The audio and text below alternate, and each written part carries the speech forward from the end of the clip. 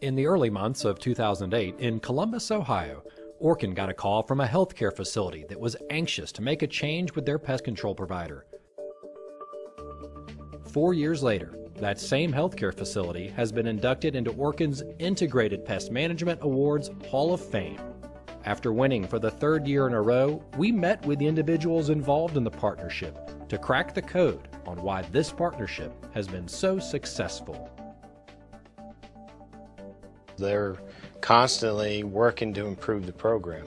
They're constantly adding on to our services. They've used our floor cleaners. They use our fly lights. They do all the recommendations that we give them, and they're consistently working on their program. They just never settle for second best. Being that we have won the Integrated Pest Management Gold Medal 3 times and now we are in the Hall of Fame, I really believe it's because of Chris, our technician. He develops plans with us, not so much, on a one-sided basis. He kind of, lets us know what he can do and what we can do to help him.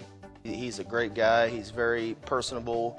He likes to just chat with us, not so much always about work, but try to build a relationship with us on a personal level.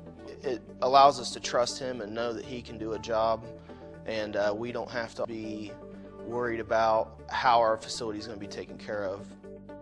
Well, the partnership with Westminster is great because of the fact that they're all involved in anything and everything we do there. Anytime something goes on in the building, they all communicate it to one person, and that person I communicate with when I get there so I know what's going on instead of trying to communicate with 248 employees. They not only trust us, but they rely on what we say, and they've taken those recommendations, and our relationship grows throughout the years. This job's 80–90% communication. Building those relationships.